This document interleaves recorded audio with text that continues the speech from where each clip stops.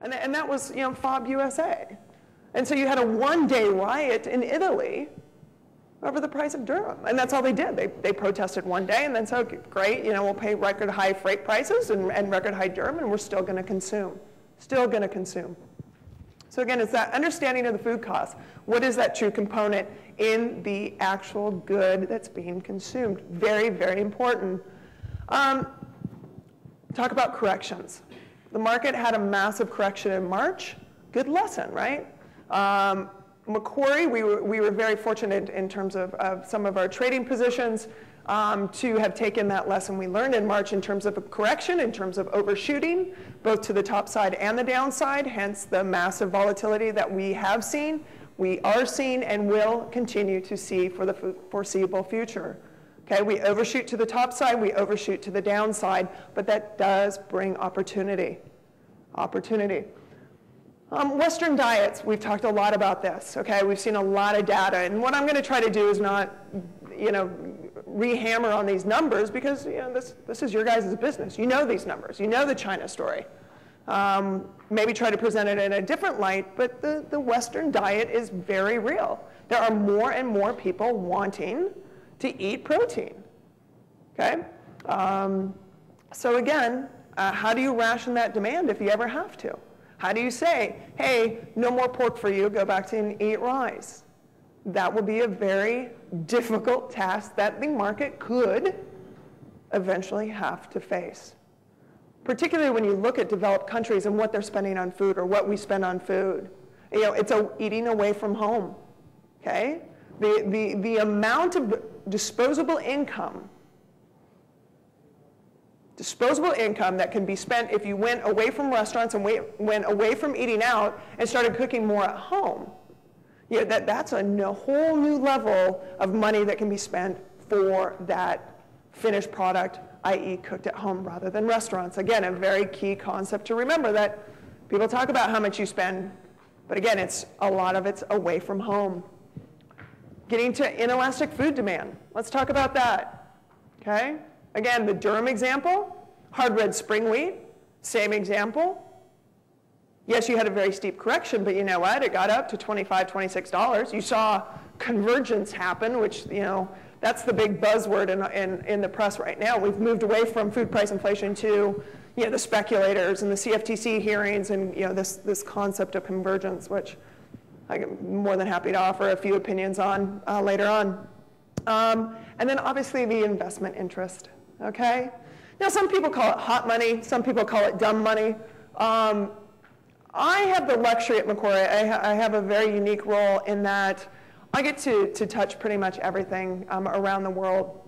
By and large, I have commercial accounts, which includes producers and consumers. I have hedge funds that are my clients that I do specific trade structures for. And I also deal with private investment banks on different baskets, whether it's 3 to 5 years, but those are based in Europe, Latin America, and so forth. So I really get to see the range of how people think, what people are looking at, and it's really just a really great way to see the entire scope of what we're dealing with.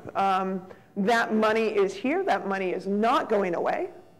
I think the last 6 weeks have been painfully brutal for some, painfully blissful for others. But again, that money is not going away because this story is compelling. There are very sound and strong fundamentals that support the story. Okay? And that's what these guys want, is that what is the story? Why would I want to be investing in this?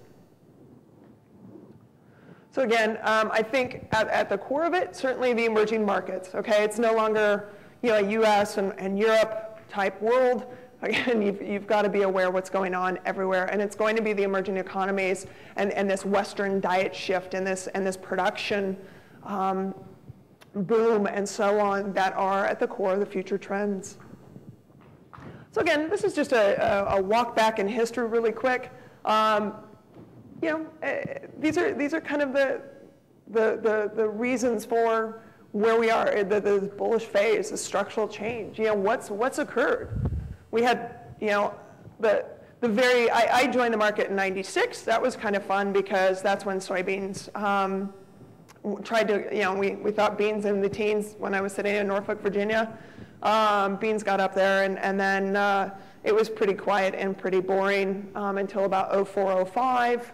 Actually, you had the Black Sea wheat invasion in 02, 03, and then you had a kind of an exciting market in 04, 05. But what's so fascinating now is that in a day, we are trading a wider range, i.e. wheat had a $1.30 range in one session. We're trading wider ranges than we did all year long in some of these commodities. Great fun. I mean, it's, someone gave me a great analogy. They said, in this market, there's not bears and bulls. What we have in this market now is one day you're a fire hydrant, and the next day you're a dog, okay? Because that's about what it is, Zero, hero, bankrupt, millionaire. Hey, happy days, because that's what we're doing with. And that volatility, in Macquarie, we trade volatility. That's kind of the premise of our investment. You got to love a volatile market. So again, this is a medium long-term view. We think the story is real. We think that, again, the world's never been more susceptible to a supply shock. I would, argue easily that we will not be building surpluses anytime soon in wheat, corn, soy, etc.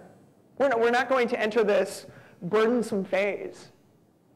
And whether it's from countries building food reserves, i.e. India, to other countries being very concerned about food price inflation, Argentina, Ukraine, Kazakhstan, I would, you could certainly make the case that the EU is trying to pay back maybe their feed sector, given the high prices that they had to pay for Brazilian corn last year, by limiting the export licenses right now on wheat.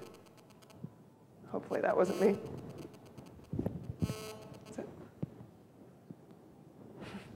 It's like I'm already over my time. So in any event, the capital crunch is very real. Cash is king. If you have cash, happy days. Because I would say this, in this volatile market, you are going to see consolidation. You are going to see acquisitions. It's a structural change in the marketplace. All is not what it seems. People look at these record prices and they go, hey, we're going to plant every acre to everything because prices are so great. Well, I tell you what, input costs are very, very high. This is going to influence what is produced, especially if you do not have access to capital. Guess what country does not have access to capital? Brazil. I was just there, gosh, I guess 4 weeks ago, 3 weeks ago. I was in Sao Paulo, went to Mato Grosso, went to Lucas do Rio Verde. I was all over. There's big problems down there. Big problems. I mean, 82% of the soy production in Mato Grosso is basis the barter system. What happens if the barter system where, your break even is, say, 45 bags, and a seed company or a multinational or will say, hey, we'll offer the financing and the inputs and that at 42 bags, and suddenly your profit margin's 3 bags? Oh, no. You're not going to expand acreage. And if the market thinks that Brazil's going to expand acreage just because soy's at $13 or $14, I would say no. It will not happen. Will not happen. And I'll talk about a few other things when it comes to soy when I address those individually. Again, going back on the theme, the world did not get here overnight. Haha, behold the laser. This is the 08-09. These were the numbers released in the August WASDE. This was the supply cushion in 07-08. Probably the number that jumps out to me immediately is wheat. Okay? So essentially, you had a world record wheat crop, right? 650 million metric tons. I'm sure we'll find 2 to 3 before, the end of May. So you increased world production, say 55 million tons in a year.